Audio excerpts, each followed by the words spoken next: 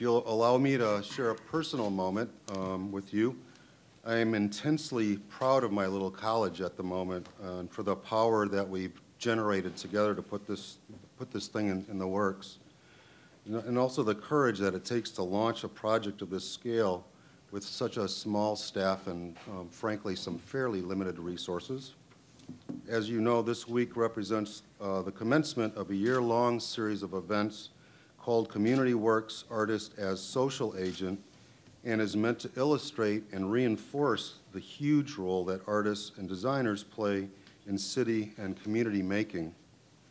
This year involves having Stephen Vetter in residence here at CIA this week for the whole week, a number of new experimental and socially engaged classes that you'll probably hear more about, exhibitions, artist talks, symposia, and etc. And I hope to see you all many more times over the course of this extended project. So being small, as I said, and I always prefer the word scrappy to small, describing CIA, none of this would have been possible without the help of many, many people here. In that regard, I'd like to personally and sincerely thank the CIA Steering Committee that's been working for well over a year on this extended project, and the chair of that group, Bruce Jachewski. I would like to extend my undying appreciation to my office staff, Anna Cottis, Lynn Flournoy, and Andrea Cahoot. Barbara Kira, the academic director of Cores and Connections, which is the academic vision of the school at this point, has been absolutely tireless in her dedication to this important work. And the entire advancement and marketing teams have been on board from day one. I'd also like to extend a personal thanks to my boss and mentor, Grafton Nunes. Since day one, Grafton's been exceedingly supportive of all of my wacky ideas, well, most of them in any case. And this year-long series of events is probably the largest one that we put together as a team. So thank you, Grafton. I'd also like to acknowledge the help and wisdom of Mark Chupp in the Center of Urban Poverty and Community Development at Case Western. You're a valuable colleague in our shared work, Mark. And last but certainly not least, we want to take a moment to thank the residents of Cuyahoga County for supporting this college through a public grant from the Cuyahoga Arts and Culture. Funding from Cuyahoga Arts and Culture is different from our other funders because Cuyahoga County residents voted in 2006 to create this agency to fund the amazing arts and culture in our community with local tax dollars. So thank all of you for that support. Just being here now, this is my 4th academic year. The arts and culture in Cleveland are indeed amazing. So the way the formal work is sort of like this. After a brief, very short introduction of the panelists, Stephen Vetter will talk a bit about the topic at hand, the 3 forms of social capital. Then each of our panelists have been asked to share their thoughts with us for about 5 minutes, either in response to Steve's comments or their own thoughts on the topic. And then hopefully and probably we'll have a bit of time later on for some conversation with the entire group. So I'll introduce the panelists now, starting at stage left, or they call it house right, is my dear friend Sai Sambandit. Sai comes from a family of immigrants who came to this country when he was a child. On their journey here, his family of 6 went through 3 refugee camps and finally settled in a small community in the northwest corner of Ohio. And as I say, Sai's a dear friend of mine and has shared with me that a lot of his work today is a result of people who have helped him out along the way. Sai's now a practicing architect and faculty member working in architecture as a vehicle to explore the world and its dynamic relationship between people, cultures, systems, settlement, and displacement. And he does big projects with the UN, by the way. It is in this area of boundaries and this place where opposites meet that he tests the idea that design and art is not a political haven, not a world apart from the world, but a powerful generator for social change. Next, Tom Schorgel is president and CEO of the Community Partnership for Arts and Culture. And we all know CPAC is a nonprofit arts and culture service organization with core skills in public policy, business development, and research. CPAC's work in public policy led to a 2006 dedicated arts and culture local option tax generating $15 million annually. And CPAC provides business training and support to individual artists. Its Creative Workforce Fellowship Program has annually awarded $20,000 individual artist fellowships in all disciplines. And I note that a lot of what we do here at CIA would be impossible without your help, Tom, so thank you. Thank you. Bobby Richtel is the Executive Director of the Campus District Incorporated. In this role, Bobby leads the redevelopment efforts in the arts, medical, and educational district of downtown Cleveland.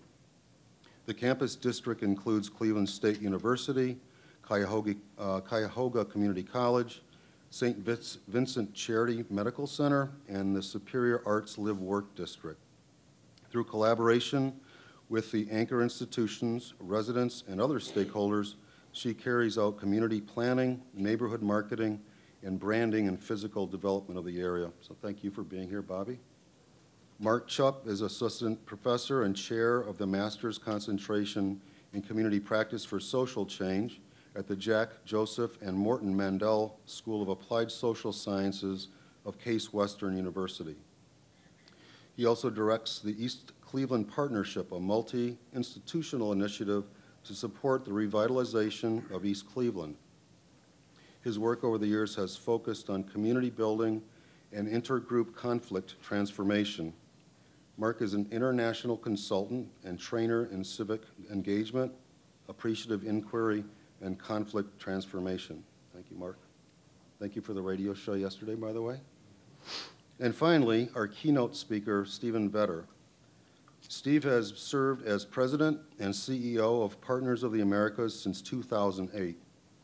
With over 35 years of experience in international and domestic development, Steve offers a rich background in international voluntary service, grassroots community leadership, and developing public-private partnerships to reduce poverty and improve the economic and social development of disadvantaged populations. He's been especially active in supporting the long-term partnerships between universities, this is why he's here, local volunteer organizations and development programs, and is leading the Partners of the Americas partnership with the Department of State and NAFSA to implement President Obama's 100 Strong initiative in the Americas.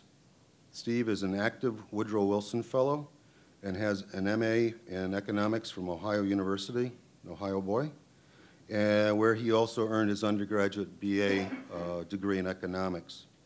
And I also wanted to mention briefly that one of our students, following a conversation with Steve earlier this week, said, and I'm quoting this, "Now I know what my art could be doing." And that, my friends, is what this is all about. So on that note, I'm very honored to present Mr. Steve Vetter.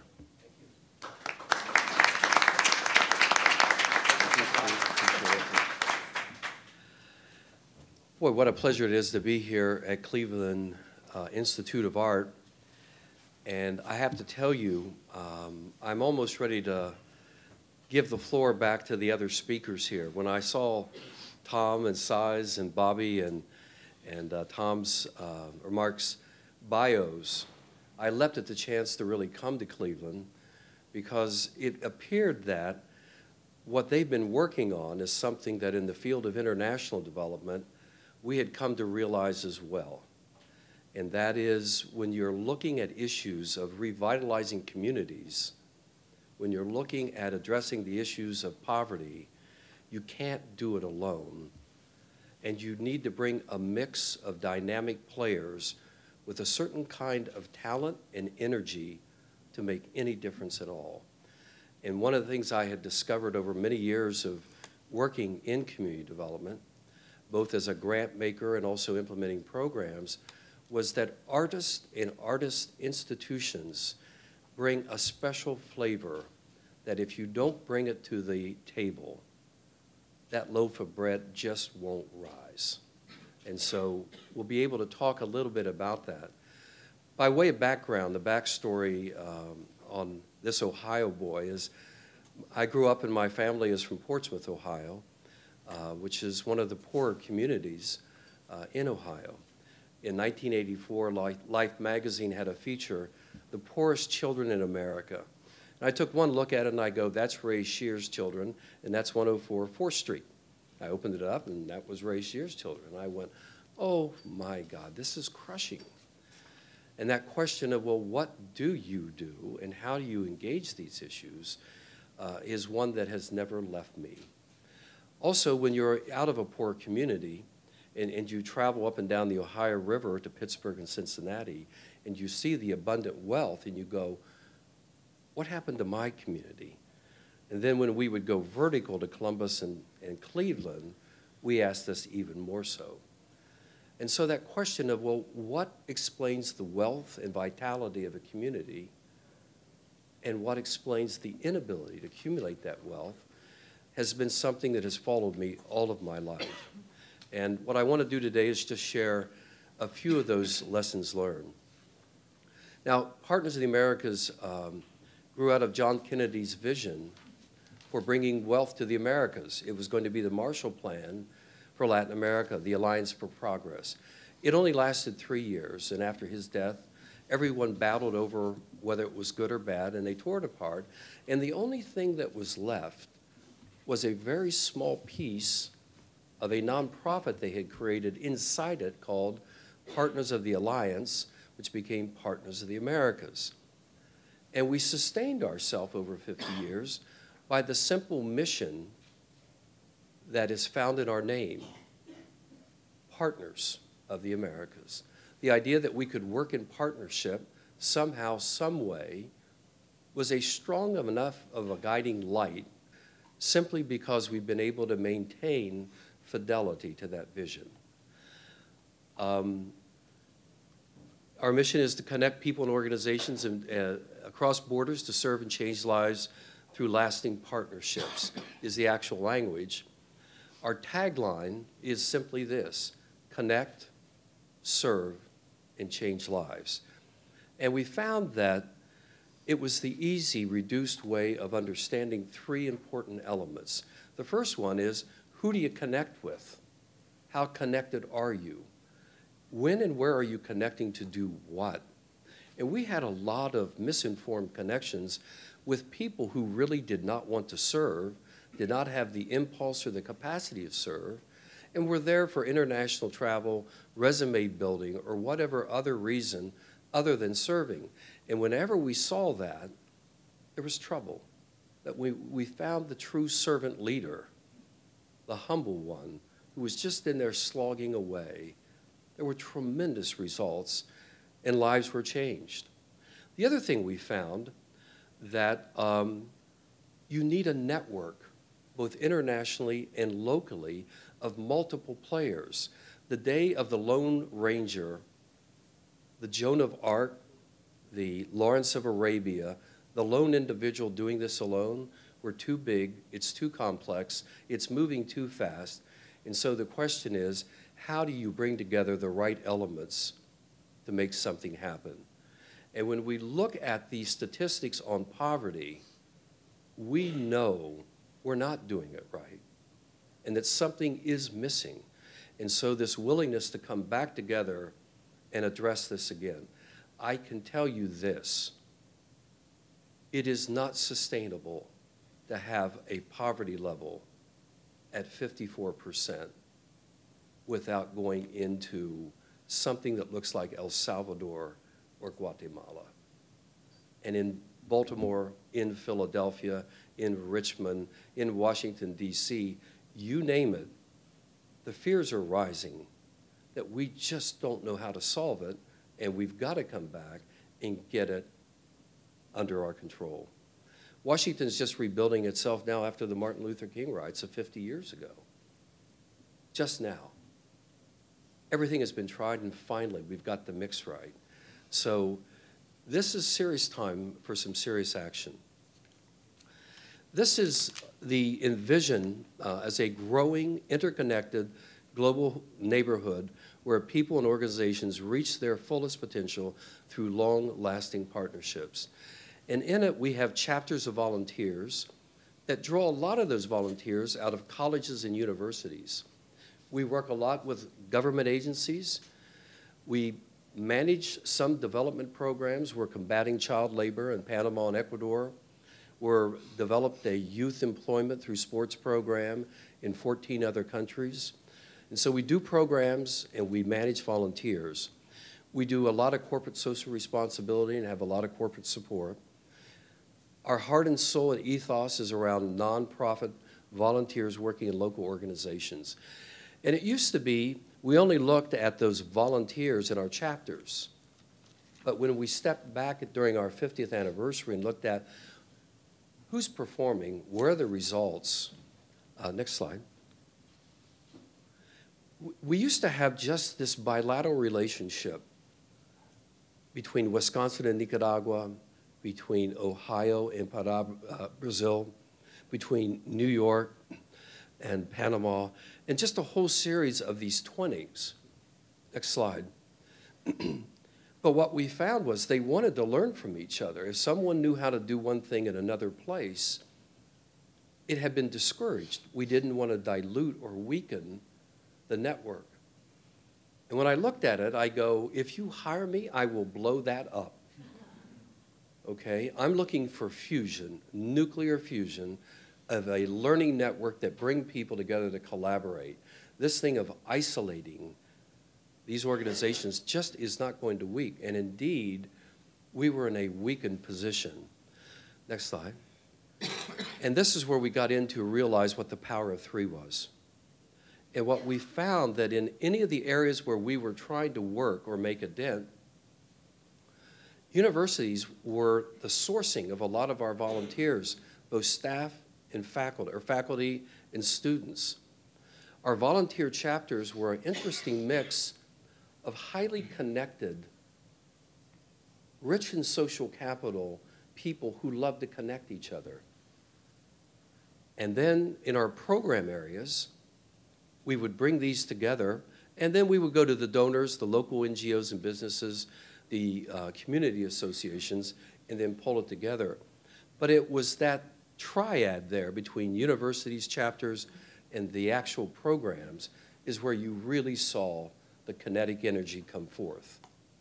Now, what's interesting about that is that oftentimes in the universities, it was arts groups and the art faculties. But in my life, as an economist and all, they would go, what are you doing with artists? What do they know about this? It was always the most undervalued part of this. Next slide. I want to go quickly into why the social capital is so important. And the civil society discussions you'll hear a lot about, and I don't know if that's in local currency here, but many people gave up of talking about democracy simply because we had a one-size-fits-all, and many people around the world just gave up on it and said, what is this civil society? Because here's what happened. Next slide.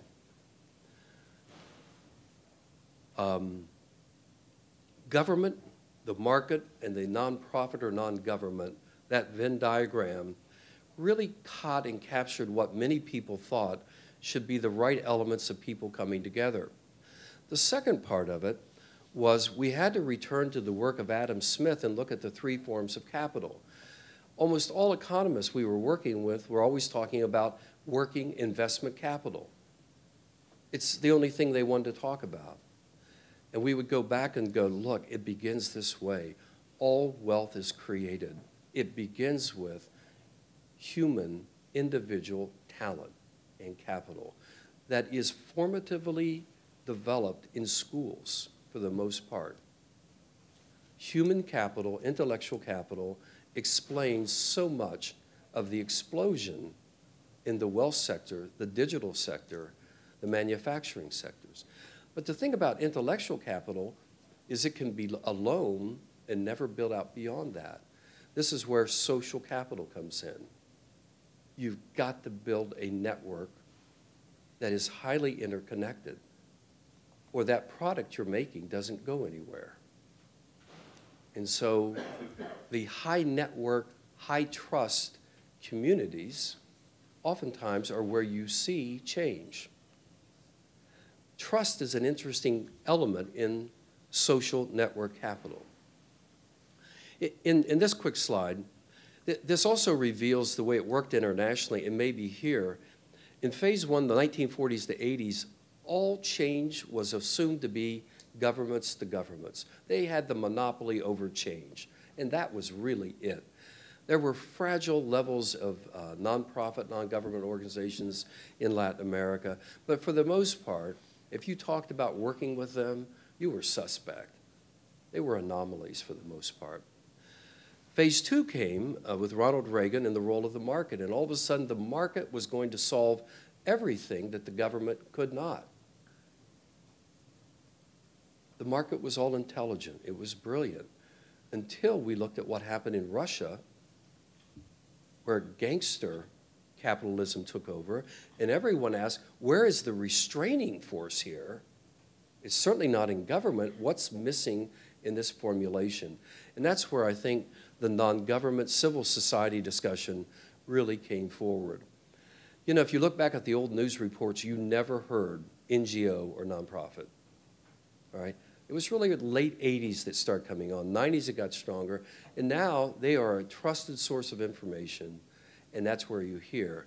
In Cleveland, this is what you have here, basically, at the table. Nonprofit universities, for the most part, nonprofit organizations working. One of the really difficult things for me of working in a nonprofit was when my three sons came to me and they go, Dad, they have career day at the high school, and it'd be really great if you could be a speaker and tell them what you do. And I go, I'd be honored. They go, but you can't tell them you work for a nonprofit. I go, that's what I do. And they go, you can't do it. Kids aren't into non. Or not. Tell them what you do. Just don't say non. I go, but it's what I do. So I go to the panel, and an admiral from the Navy shows up in his white uniform with all of his medals and battle ribbons.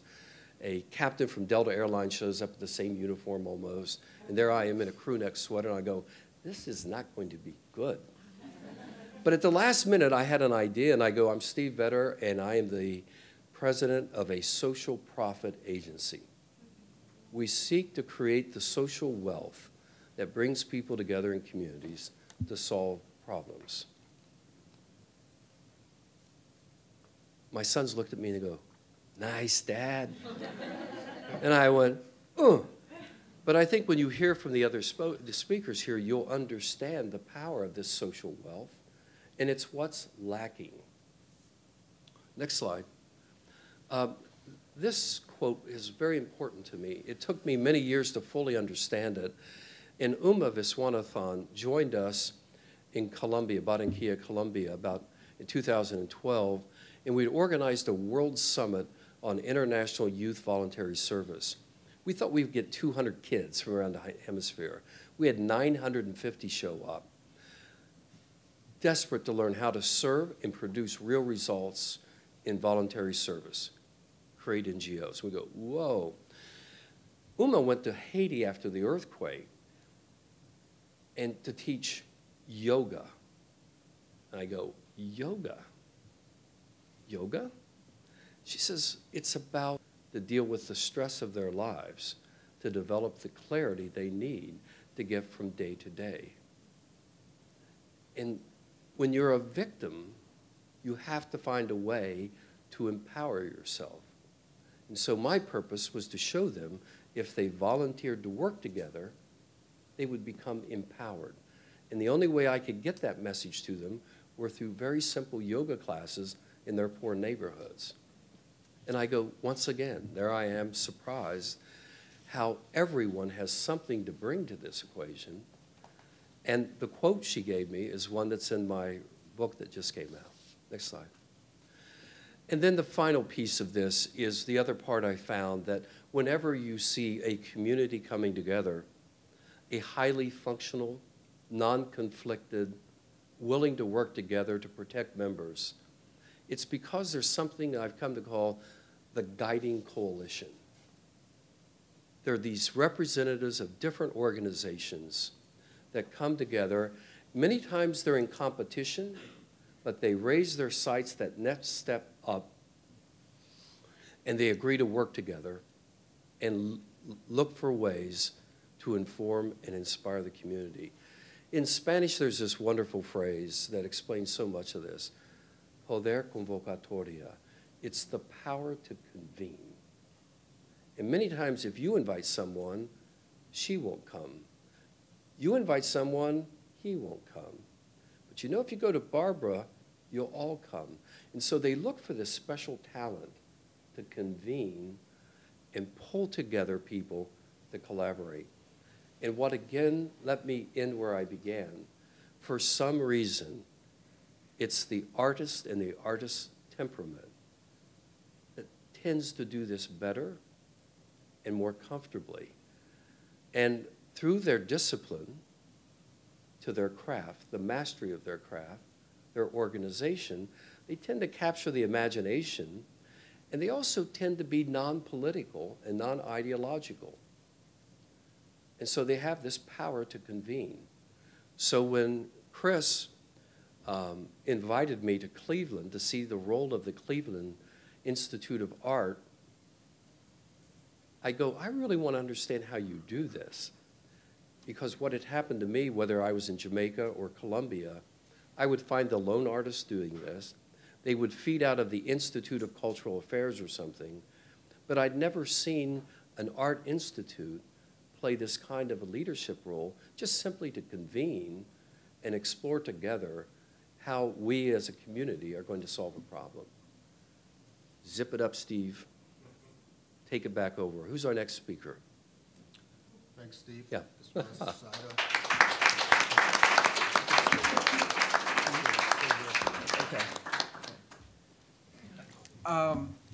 I guess I have 5 minutes. I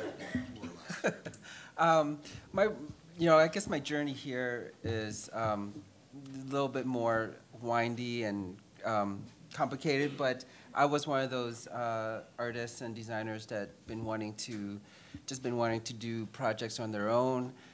And not until really my involvement with the underserved community and the refugee communities overseas that I lived in Darfur for 3 years, and not until that life-changing moment did I realize that this thing is just too big, and I need to figure out how to leverage my training as a designer and artist.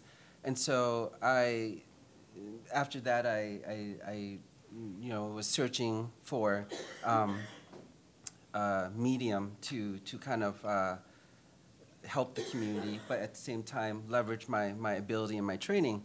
And so one path was leading to the CIA. The other is parallel, which is working with the United Nations.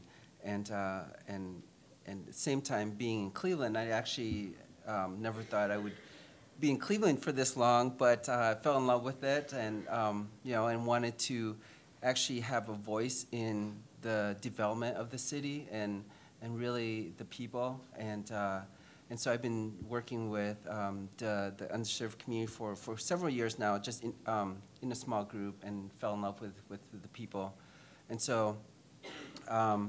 My role here at the Institute, currently I'm teaching a class that's working with the 17 homeless shelters, getting the students involved with the people and the organizations.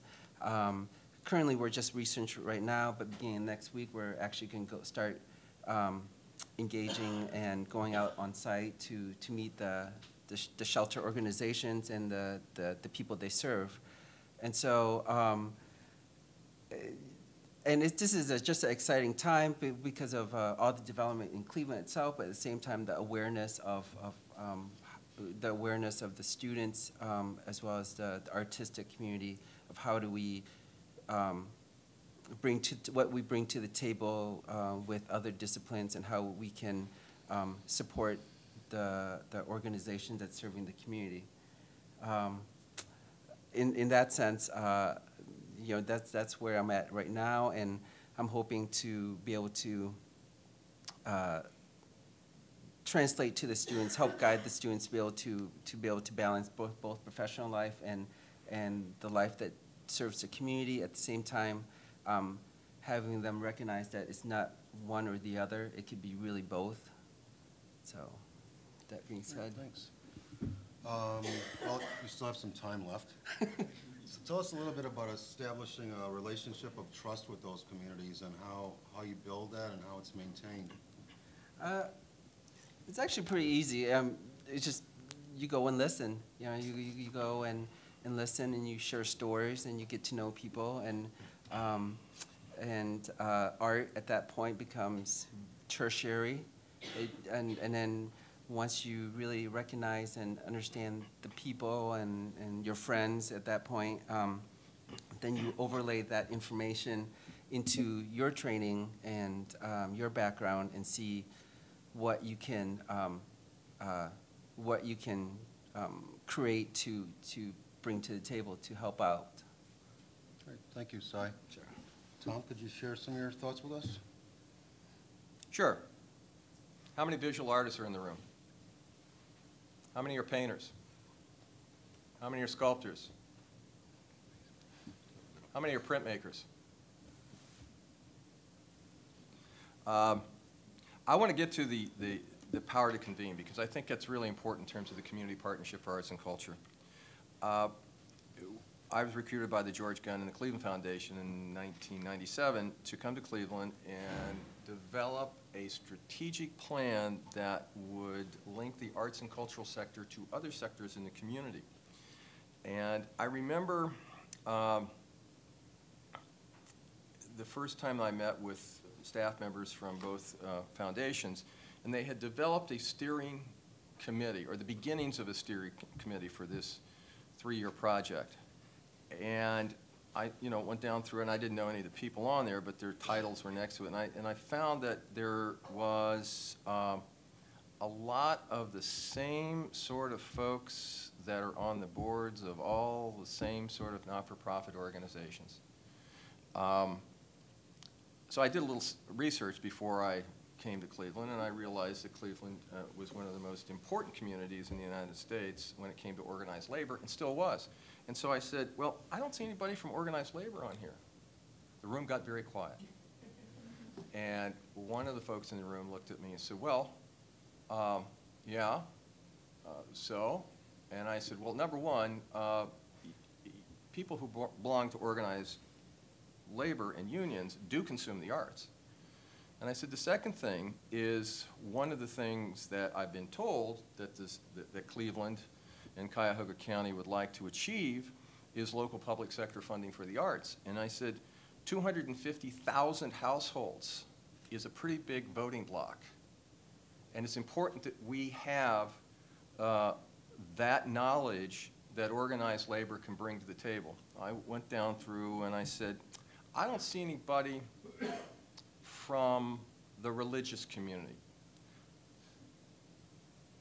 Why the religious community? And I said, because there's a lot of people who go to church, and we need to bring that particular view.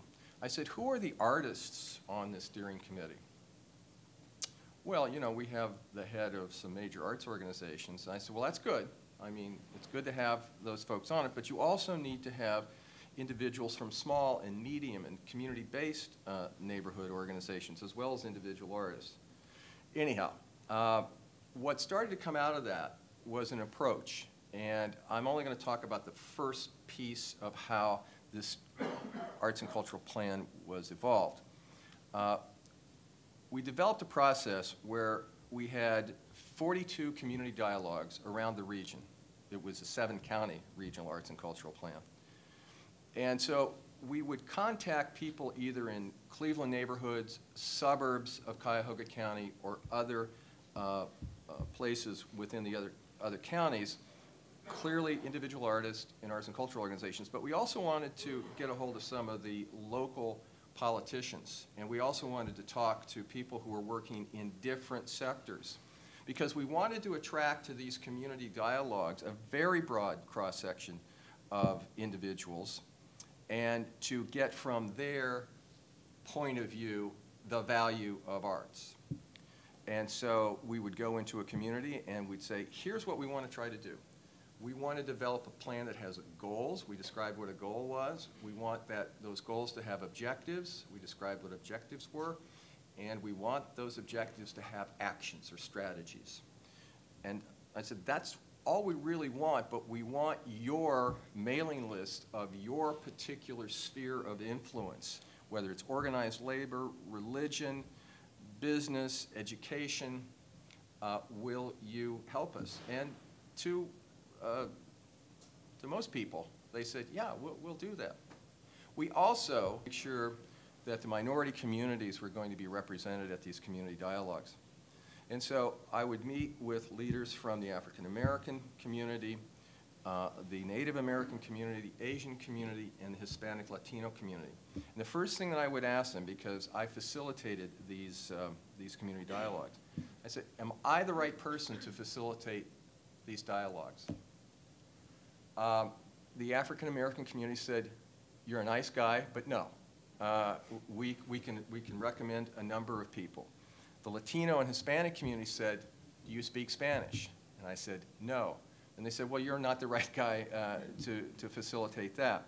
The Asian American community said, yeah, why wouldn't you be the right guy?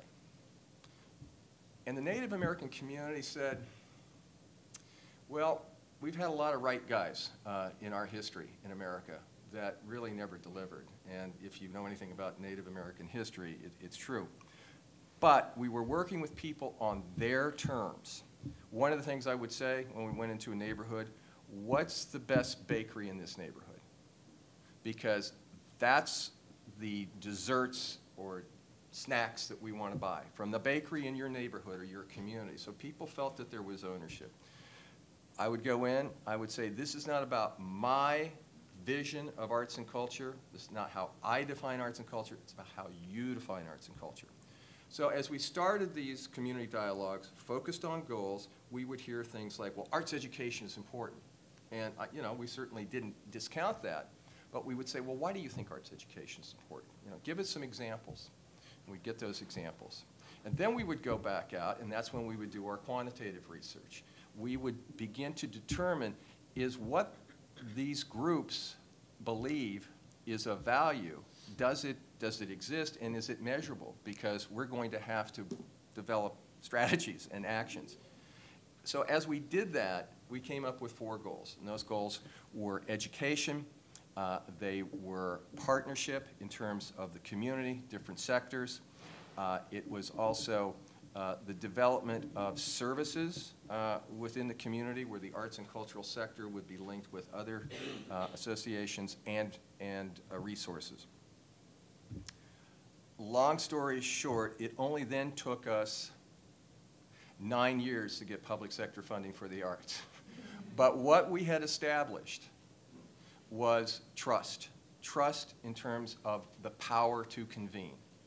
And we had a couple of bites at the apple, which I can talk about later, for public sector funding for the arts. It didn't quite work out, and there's some amazing stories around that.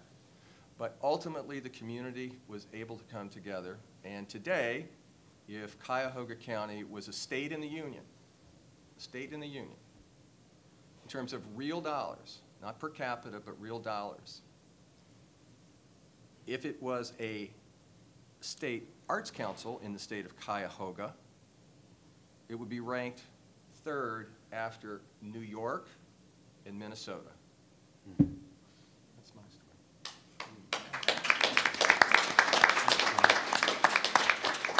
Bobby? Thanks. So I am going to talk to you about kind of the practical application of some of what Stephen has talked about, and I really loved your guiding coalition energy field diagram, and what you talked about, the power of conveners. And I have 3 of my local conveners right here in the audience. So, and I'm just going to name them and embarrass them. So in the first row is Nolan Back, who is the 4th-year graphic design student here at Cleveland Institute of Art. Yay. Stand up. And in the 3rd row is Bill Jean, who is the former drawing teacher and director of continuing education here at CIA, and is the founder and kind of co-chair of City Artists at Work. Yay. And then someone who is not in the arts field but is in the field of serving people is Michael Searing, who is there in the blue shirt. So how these people all so I'm going to tell you a little bit about how these people all tie together, and how lucky, you'll see how lucky I am that I get to work with them. Because actually, secretly, I always wanted to be an artist, but I never had the confidence to go to art school. So this is kind of like living out my my dream of being next to working with artists who have real talents. So this is a photograph of a very early meeting that we held in the Superior Arts District, and I want to tell you where that is, or actually, who here knows where the Superior Arts District is? Okay, so most of you. So it's between East 18th and goes all the way to East 40th. And it is in the northern section of the campus district, which is the eastern half of downtown Cleveland. So between East 18th and East 30th, from the Shoreway, picture this, long and narrow, down to Orange Avenue. So within the campus district, we have a lot of lakefront industrial properties, the Superior Arts District, the CSU campus, the Tri-C campus, St. Vincent Charity, and a number of lots of businesses and large nonprofits. So when I first came into the job of the campus district almost 2 years ago, I started meeting with people, and especially up north, I go out and meet with property owners, and people would say, who's the campus district? What's, they've never done anything for us. And then I'd hear a litany of all the problems: safety, homeless people urinating and pooping in their doorways and in their alleys, car break-ins, and I was just kind of overwhelmed, like, oh my gosh, what the heck am I going to do here? And so because my background is community organizing, my inherent belief is that the answers lie in the community that is struggling with the issues that are present, as I know Mark believes in that. And so we started with a community meeting, and this was, I don't know if any of you are into, how would you describe Derek's art? Dark art. Derek is on the left, and on the right are, pardon? Oh, right, yeah. So, and then on the right is the director of Frontline Services and the assistant director, which is a homeless service agency.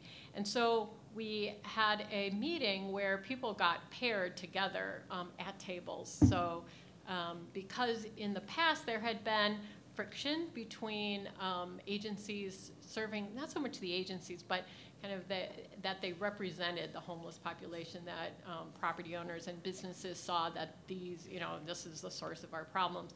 And honestly, it is a challenge because our prison system does not have adequate reentry plans, and so people end up going to Lutheran Metropolitan Ministry at 2100 Lakeside, where Mike is the director, vice president of housing services, and so they are like the last stop. So they get lots of reentry folks, and it's a challenging environment to work in because there are not only people who are going for services, but then there are people who are just constantly on the street and never go indoors.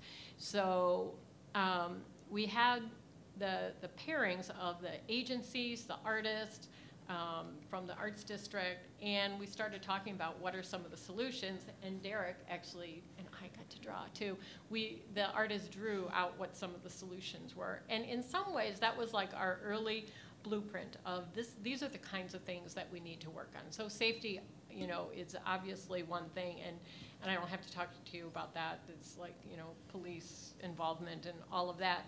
But then we started looking at what are the physical designs of the neighborhood that could actually help support people living, coexisting without conflict. Next slide. And Michael Searing had been approached by the Bailey Davis, who is a Cleveland Institute of Art now alum, about doing a project for her senior thesis, and she wanted to do it in a way that would serve the homeless population. And so Mike had been in meetings and, you know, knew that a public bathroom is really a solution that could solve some of the problems in this neighborhood that had so many homeless people. So Bailey came up with this awesome design, next slide, which was her senior thesis. And she actually created it, built a life-size model, and brought it to the what do you call it when it's not the spring show, what is it? Spring show. And then we actually, Michael Searing at Lutheran Metropolitan Ministry and the staff at Frontline brought homeless clients to the MoCo, where it was on display outside, and did kind of like a real life focus group, like, you know, how would you feel about, you know, using this bathroom, and where should it be, and those kinds of things. And so she got great feedback, and her initial designs, while we probably won't end up with that exact solution, her initial designs really gave us some energy, and our committee is actually about 18 different entities working together, homeless agencies, the city of Cleveland, the county, and I'd like to say we're like close to building it, but our first step is actually doing some test locations with porta potties, and enough about bathrooms. Anyway, so here is like one example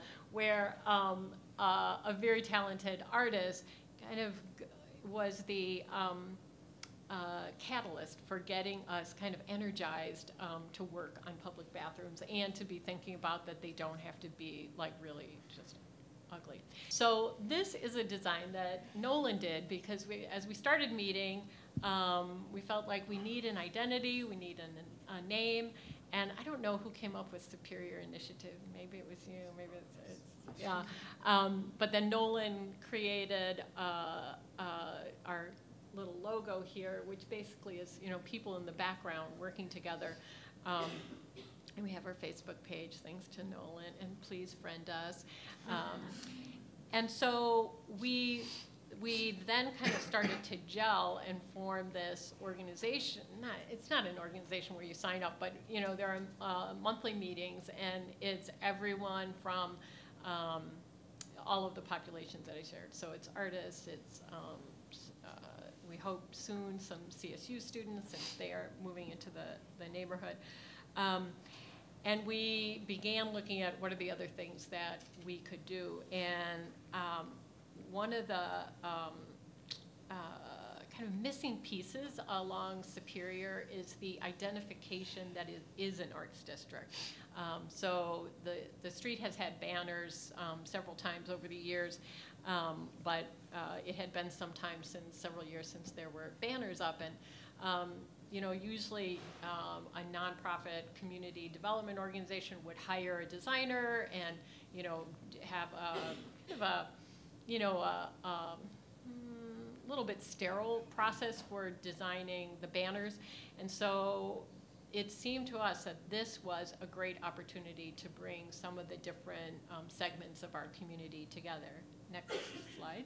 So, don't be embarrassed. So this is, these are a couple of photos from a project that we just did September 27th in Bill Jean's studio on Superior, where Lutheran Metropolitan Ministry brought over several men from the shelter who were willing to participate, and who worked with artists that Bill had recruited, and a couple of CSU students.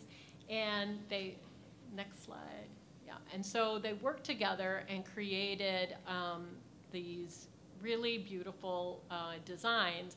And then Bill led the most wonderful critique. He had them all up on the wall in the building, And it was like every piece was taken seriously, as if, you know, a real artist had done it, whether they had training or not. And through that process, you know, then they kind of looked at how do we crop this and how do we turn this into a banner.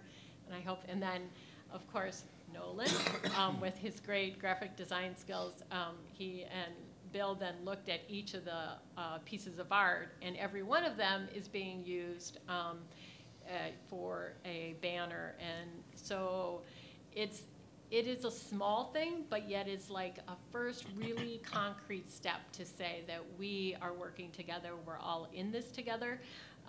And the role that artists play is one of just seeing the world in just a more open kind of way. And so I don't know how to describe this exactly, but I loved how Bill presented the work, in that there is no such thing as like a mistake, there's no such thing as imperfection. It's like we're all kind of our own artists. And so it was really fun for me to be part of that. And I feel like as we go forward, I really am going to keep thinking about this energy field that you designed, because when I think about when I started, you know, 2 years ago, and there was like that outward circle where it's, I don't know if you meant it this way, but the negative signs, it's like there's not connection. And then as you move closer and build relationships, this is my interpretation of your design, so that as you move closer together and build relationships, it becomes, like the energy changes to really be positive and proactive, problem solving, and empowering. So that's how I interpreted your design. Yeah, if I may, that's exactly the idea, but the negative charge on the outside, the critics, those who don't believe in it, the reactionary force to it, they're in a tug of war with you. And if you don't keep building that out, they're recruiting their critics as well. And so the real leadership issue is, how do you keep opening that guiding coalition to build out and get enough positive energy to take it forward? And I've watched these others implode where the critics just got so strong that they destroyed that inner core. So you got it right. Thanks. So, and before you leave, I want everyone to come up and take one of these Nolan Beck designed awesome brochures, because we have started a Crowd Rise campaign, and we are raising money to install the banners. They're $200 each. So this is a shameless plug. Give us $10 and watch. And if you go to the Crowd Rise site, you can see the video. There's a 4-minute video that was created, and the director of the video is here, Patty. Raise your hand. Anyway, so the one last thing I want to talk about is the critical role that Kent State Urban Design Collaborative is playing in this neighborhood and in this project. And I was hesitant to bring it up because, I mean, it's another design school, different, but urban design. But, pardon me? Oh, I know they're here. But I was trying to just like talk about the CIA. Anyway. Anyway, we have an amazing partnership with Kent State Urban Design Collaborative, and they actually got a Cuyahoga Arts and Culture grant to be able to have to work in the Superior Arts District with LMM, with us, on various projects, and to really help design a neighborhood that works for everybody. So it's urban design and it's arts. So, all right, I'm sorry, I'm way over my 5 minutes. Thank you, Bobby. I don't know if we've talked about this, Nolan, but we've already decided you're never graduating, by the way. Keep you forever. Mark, go ahead. And that was very inspiring. And I want to talk about the role of art in these three forms of capital, but I want to focus on social capital. But before I do that, Steve, your notion of social profit agency made me remember that I was introduced by a friend one time at Bluffton College in their annual convocation, and I was talking about violence and hate, work that I had done around those issues. And he introduced me, because he knows my family, he knows all my family, a large family, and they're all in business. He introduced me as a social justice entrepreneur. And I thought that really fit well. And so I claimed that, and I've used that. But actually, and I would encourage you to do this, what I'm going to say now, Bobby, as well, because I know you so well. For the last several years, I've actually began embracing myself as an artist. And so when I think about social practice and the role that art plays in social practice, I really think about my work as being an artist. Because as an artist, I think about designing spaces where people can come together. And as artist, I often see things from an artist mindset. I see things that maybe people take for granted all around them. Or I see things that people refuse to look at. And I see possibilities. And I also see in the negative spaces what could be. And so I think that work in community building is really a design work. But in terms of the role of art, I really think that art does several things in this arena of capital. Art connects us to ourselves, and I'll say a little bit about that. It connects us to others, and it connects us to the future. In terms of connecting it to ourselves, Wendell Berry said, you don't know who you are until you know where you're from. And you've got that really down well in terms of Portsmouth. And so I think art has that ability to help us connect to our own story and where we come from and the roots of our story, which I think is really fundamental in doing the work. In terms of connecting us with each other, art has an amazing capacity, I think, to help break down stereotypes and walls between people, which is a primary part of my work. And I think it does that because art connects us to story. It connects us to people's lives and their lived experiences in a way that preaching at people or telling them what to do will never work. And so an example of that I would give of how people were connected together is actually a project I worked on a long time ago with Bobby in the Slavic Village neighborhood. We were working around a project we called Broadway Diversity and Progress. And that project was really about bringing African Americans and Polish Americans from that neighborhood together, who were frankly not seeing themselves as part of the same community, but as competing communities for the same space.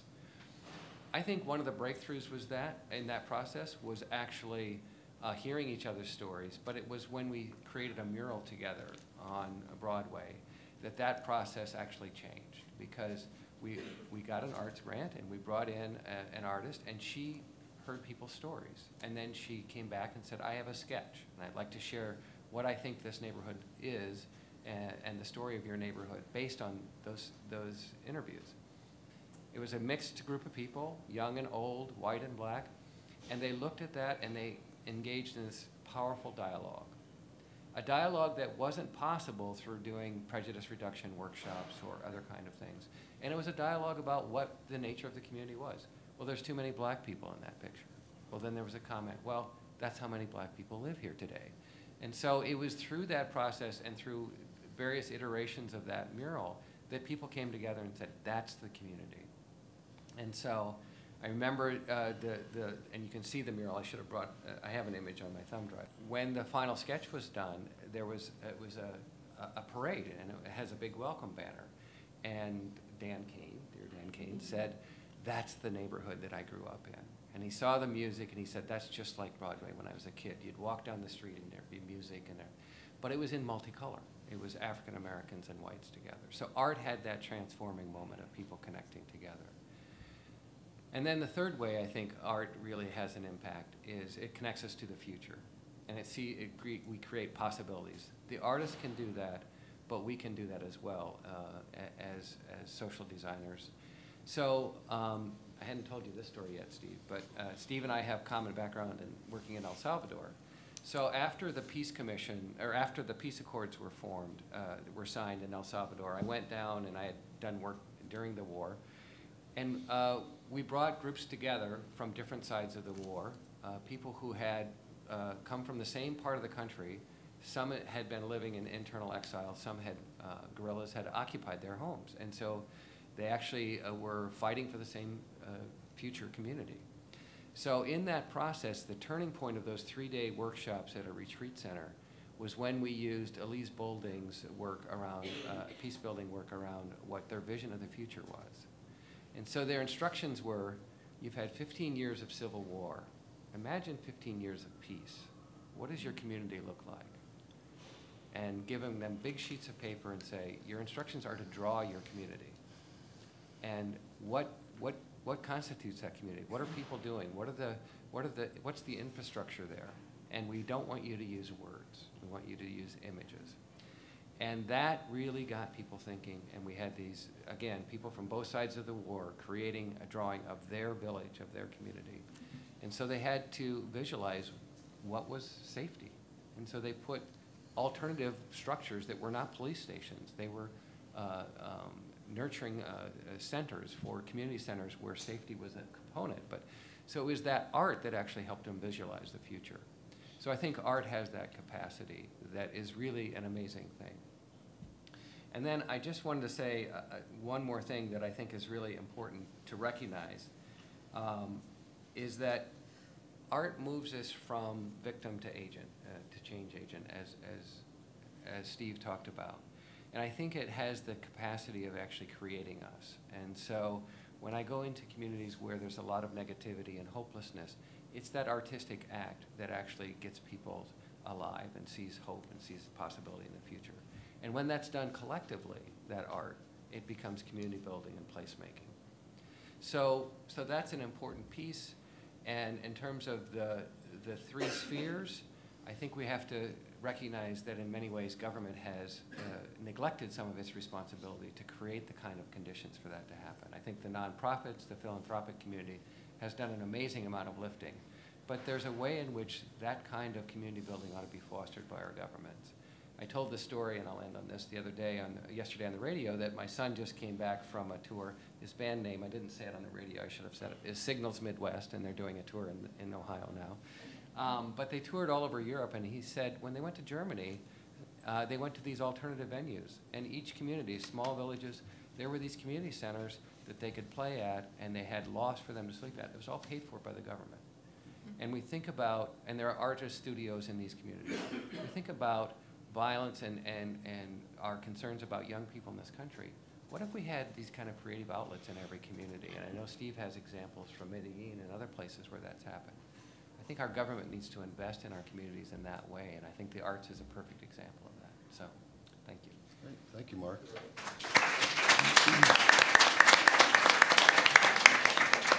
So we have a little time for some questions, and if I may, I'd like to start off with one.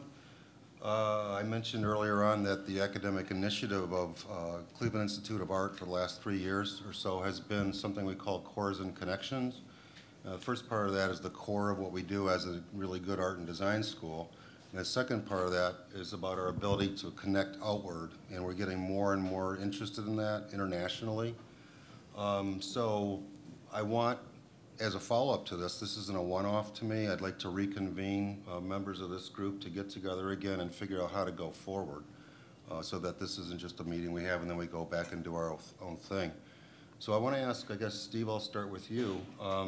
When we look at your concentric circles chart that you and I talked about at some length yesterday, and we think about that the nucleus having the positive signs and forces, then the middle ring is the positive, negative, people that aren't quite sure, maybe yes, maybe no.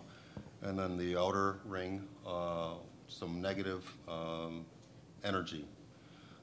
We can think about those things along the lines of individuals and trying to affect institutional change, and that's what we talked about, how to turn the ship here in a certain direction. But we could also think about this along organizational lines. So if you think of that same chart with various organizations, right? And this is what I'm interested in. I'm not interested in that binary thing anymore because we have enough of that. I'm interested in more the triangulation that you talked about, right? Or the rhizomatic network. So how do you affect that type of bringing into the center with organizations? So we're looking at it on a more macro as opposed to micro level. How Help me figure out how to do that. Well, I think you're doing exactly what you want, you're trying to do, and I think it's, you listen, you convene, you bring people together in a thoughtful way. Intentionality, I think, is so important. Go back to the other, just that one and hold it. No, the other, the concentric circle. There, that one. And I think Stephen Covey got it right about the only way you get empowerment is through high trust culture building. And the other thing I think about that is wherever I've been in a situation where I can't build that out and the negative forces start building it down is because there's something I've decided to call emotional dishonesty. People just don't level with you. They're playing games behind their back. You think they've bought in, but they haven't. I mean, Steve, you could see Yeah. that on an organizational level Look, as well? and look, you can do it in an organizational level. You can do it in a personal relationship. That works in a family. It works in a community. And what I've come out to find is that I do a lot of performance reviews in organizations, and I came to this simple conclusion. You can't perform and deliver in a negative state of criticism all the time. You have to have a positive, proactive, forward way to deliver in these very difficult programs. And so in building high trust, you've got to be honest and clear. And so at this stage in my life, I'm much more blunt than I am. But I'm also, I try to really engage about, you know, we've been working on this together for a number of years and we're not going anywhere, and there's just, no matter what problem we solve, there's another problem, so how can I get you to lead this thing? And I think the other thing is, the first thing that gets cut always are the formative training opportunities for leadership. And, you know, I love the entrepreneur and social justice. And one of the things that I find is that just the reconfiguring of language allows some people to reimagine themselves in different ways. And I had a young man I was working with in Cleveland, or in Detroit, and he was really trying a lot of things, much like Tom has been doing. And he was trying to figure out a way to generate resources. And I said, you know, James, you really seem like a social entrepreneur to me. And he goes, what's that? He says, that's a contradiction in terms. Entrepreneurs are business and profit. I go, no, the entrepreneurial spirit is one looking to create profit, and it could be for a community. And so, Tom, I don't know how you came up with the idea of this tax and had the persistence to get it through, but what a brilliant idea. And the idea is, if you won't pay for this through some other means, well, tax a vice, you know. Great, there's a social entrepreneur we're gonna, but I think it's just, it goes back to this issue of where and how do you build trust? And you find out very quickly whether you can do that or not. I think the fact that all of you are here today indicates a willingness to engage and learn about what is it we can do together. And again, I look at the talent at this table in Cleveland, and here's the other thing that happens. I was in Brazil 2 weeks ago, and I told everyone I'm going to Cleveland. And I go, let's play keyword focus group. I'm going to say Cleveland, Ohio, and tell me what words you associate with it. All right? Now, so I took this into some of the classrooms, and they go, mistake on the lake, rust, the burning river. I go, no. LeBron James. I go, no. Do you know what every Latin American I raised had to say? Music. Cleveland Clinic. Cleveland Clinic. Was it the Rock and Roll Hall of Fame? So I thought, I'm going to try this again. Chicago, Illinois. And they go, University of Chicago and the Institute of Art. I go, oh, you got 2. But so when I was pulling in and I looked at all these bios and I go, they got students working in the Cleveland Institute. They got the active engagement of Case Western. They've got this incredible work that Tom and Bobby are doing, I hope that within 10 years when you hit the word Cleveland, you have this whole different frame of reference. And I think, God, I just can't say it this way, but I hope the people of Cleveland come to understand what you're trying to do in this room. And when they're asked, how would you label or brand Cleveland, it's something more powerful. And positive. When I shared with that one class, we finally got our vision down to just 3 ideas, simply because I couldn't remember anymore. Protect, serve, change lives. And I go, so what's the Cleveland Institute of Art's tagline? And they came up with and struggled with connect, empower, and inspire. And I go, would it be in that same order? Would it be inspire, connect, empower? And so I just left them working with it. But I think the way you explore these things is, again, what you're doing. You bring people together. You create a safe, positive place to explore this. And then here's the final piece of it. Be blatantly honest about what your interests and needs are. Wherever we have these long-term, sustainable partnerships that keep generating change, it's because the need is satisfied by all parties. Okay? And where it gets tangled up and confused, it's like you were saying, well, your definition is different from my definition, and, well, let's work through the definitions. This is who we are and what we stand for. If you're in agreement with that, let's move forward. Okay? I think the other final part of that is I found there's a real difference between a confidant and an ally. Allies can come and go depending on where you're going with resources or something. But confidants are the true holders of the mission, the shared mission. They believe in it. Some call them the spear throwers or the shield carriers, but they really buy into that mission. They may compete, actually, on some things. You mentioned Medellin. Medellin has gone from being the bloodbath capital of the world to a city transformed. Do you know what they figured out? We were disconnected. We had no social capital. We couldn't even get together because the roadways were so bad. Isolated communities didn't feel part. There was no education. So they go, transportation, education. Overhead air trams, mass transportation, trains into everything they could, and at every off spot, an arrival spot, was either an art museum, a cultural institute, or a library. You couldn't avoid them. And you know what else happens? People go, we're valued. When you give someone the access to art, you're valued. And here's the other thing I found in Juarez, Mexico. We had one kid who was a gangbanger. He killed people, and we gave him an opportunity to get out of there and try to retrain himself. And he came in, and one of the things we do is we put him through a service project of cleaning up a school or an area.